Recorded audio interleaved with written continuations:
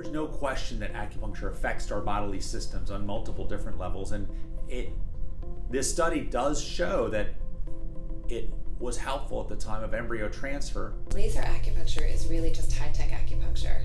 It's when you're using a very gentle wavelength of light energy to stimulate acupuncture points.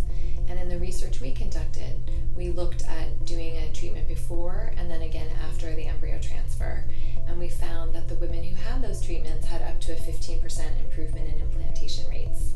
We wanted to know that we were doing everything possible to have success. We committed a lot of time, a lot of energy, emotional energy and physical energy, and a lot of money to the process of getting pregnant. We didn't want to think that there was one more thing that we could have done.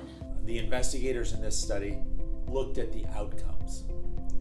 And in reproductive medicine, we're excited to even have a small improvement because every pregnancy is precious.